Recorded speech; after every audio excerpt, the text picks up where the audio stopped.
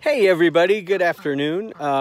It's Thursday, March 4th, 2021. It's Ben Capozzi with Broad Shoulders Farm in Southern Virginia, Zone 7.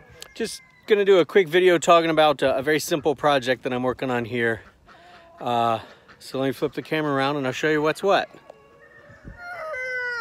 So I'm hanging out here around the rooster run. Thank you, Lincoln. The lads are in here singing songs and asking me to give them additional food, so I'm going to bring them some grub in a moment. But one of the things that I'm interested in is, making the most out of all the space that I've got available. It's a small farm. The space up here is, 3.5, 5 acres or so. And then the actual garden space is only like, half an acre maybe. And so, making the most of what I've got is important, but it's also got to be something that I can manage as well, so that I don't have too many things going on. But one thing that has been part of the plan is to make all of the fence line productive. Like you can see there, I've got that's a Crips Pink apple tree trained against there. It's very hard to see, but right here is I'm pretty sure it's an Alton Broussard pear that I'm working on espaliering. And you can see all the beds in there that are getting ready for crops to go in here. I got transplants coming at the end of the month, but making the perimeters productive is part of how I get the most out of the space that I've got. So over here in the winter quarters run that is being worked on. Hey, little guys. Chickens are in here working away on getting this ready, but January, maybe even in December last year, I came and I dropped a whole bunch of really thick, like 6 to 8 inch chunks of old hay there to start killing grass that's there. And it's going to do a pretty good job. It's not the most comprehensive. I could have put down wood chips or first put down cardboard or something, but I didn't have those things available. But I did have plenty of spoiled hay. Look at them all taking a bath. They form these cuddle puddles and then they just get in there and do their dust bathing. Big part of their hygiene. Good job, everybody. But anyhow, this is an easy way to kind of suppress this. And the earlier in the season you do it, the better. Like I said, I think I did this over here at least in January, maybe last year. I wish I'd done it sooner, because the sooner you do it, the longer it has to break down, the longer it has to kill the material under here, the longer it has to bring up earthworms. And but it's amazing how moist it is under there compared to out here. I mean, it's dry as all get out. But all I really need it to do at this point is make this good enough that I can come back in here in another month or so and start dropping in some perennial herbs or flowers or vegetables. If I really need to get in here and be more active, I could run the tiller down here as well. I could pull all this hay and straw out and run the tiller down here and then put the hay and straw back, plant into it. But I've got, perennial vegetables and herbs, things like lovage and thyme, chamomile, feverfew, borage, which is an annual but that regularly reseeds itself. I can bring in, daylilies, milkweed, just a ton of stuff to make this outer perimeter as productive as anything that's going to be going on the inside. And of course, as I've mentioned in other videos, the winter quarters area is going to be the melons patch when the birds come out of there. So melons and squash are going over there. So this is what I'm doing right now. I'm working on the same thing for the rooster run. Their run is, I don't know, each of these segments is about 10 feet. So 1, 2, 3, 4, 5, 6, 7, 8, 9, 10. So it's about 100 feet by, I'd say 50 or 60. 1, 2, 3, 5. Okay, so 100 by 50. So it's like 5,000 square feet, give or take. But that is, that's plenty of running space. That's 100 feet, 50 feet, 100 feet, 50 feet. That's 300 feet or more of running space that I can put in flowers, vegetables. I can train peas up that. I can do more espaliered fruit trees. I can do grapevines. You got to think about, as this mulberry tree leafs out, you know, it's going to cast a lot of shadow, but south is directly that way. Plenty of exposure along this whole side here, so that everything here can just get a gigantic stroke of sunlight. And I'm probably going to come in here and put in sunchokes, as well as some fruit trees. But again, it goes all the way around. I know I want to put asparagus on that side of the fence.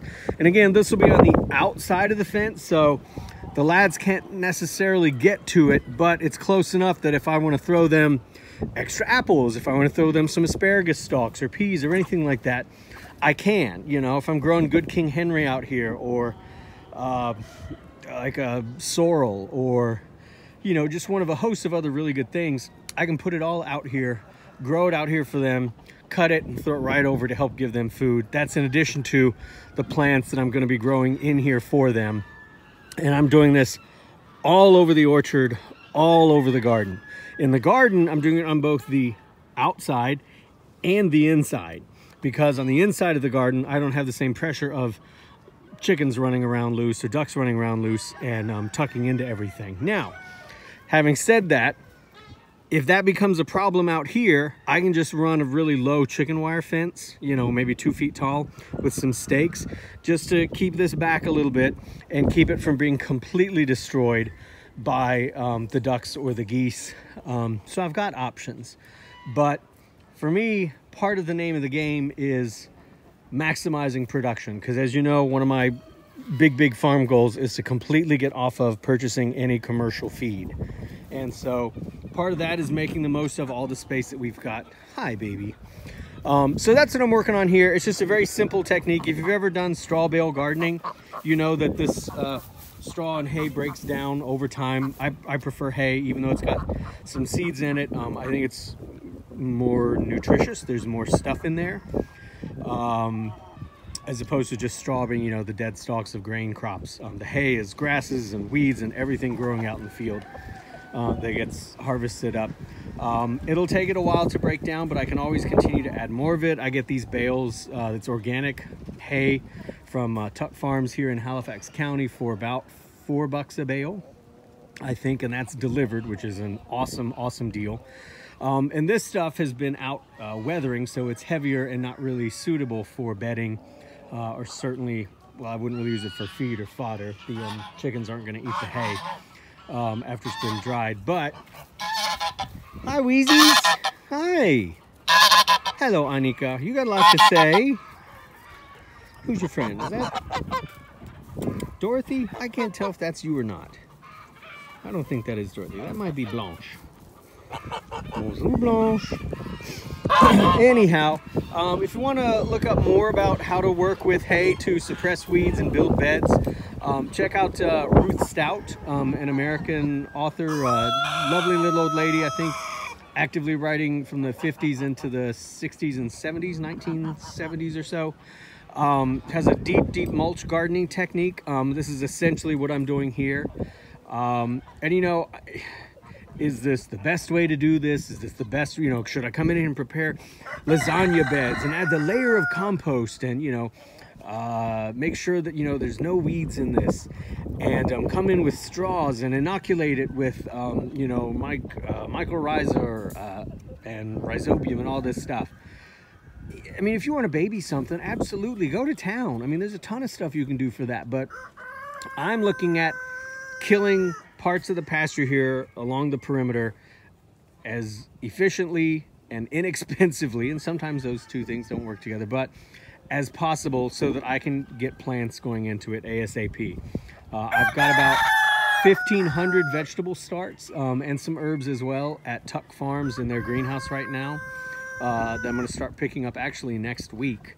They're mostly things to go into the vegetable garden beds, but there are some herbs and such that are going to be coming out here, and more coming as we go over the season. So I just need to get this ground prepped. I need to get it a little bit of a start, you know, to get it going so that it's primed for when I come in here.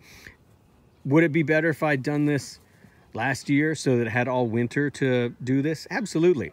Does that mean don't do it? No. Today is when I can do it. I've got time today. I'm going to work on it little by little. I know I'm not going to get the whole perimeter today, but I'm getting started on it.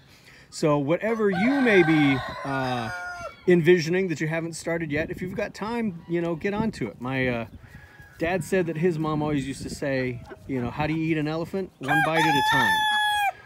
So we're just taking a little bite at a time here. This is what I can do today amidst all the other projects going on. And soon I'll be talking about a big project from here to there, which I'm really excited about, but that's for another video. So wherever you are, I hope that you are hale and whole and hearty and happy and doing really well, and the same for all your loved ones. And please continue to stay that way. You can always follow me here on the YouTubes and follow the farm on Instagram and Facebook at Broad Shoulders Farm if you're into that sort of thing. All right, I'll catch you later. Take care. I'm coming, lads. Just a sec.